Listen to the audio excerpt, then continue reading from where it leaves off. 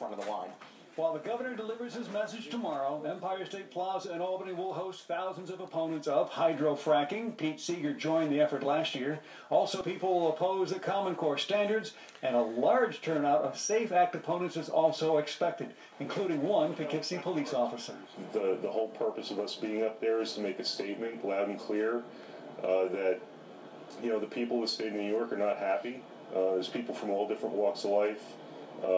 Doctors, lawyers, police officers, firefighters, we're all gun owners, and you know, it's not about guns, it's about freedom. So that's why we're going up there. The New York City-dominated Assembly shows little interest so far in changing the state's SAFE Act, and many New York legislators from downstate are actually calling for tax increases this year to pay for social programs. All this in an election year.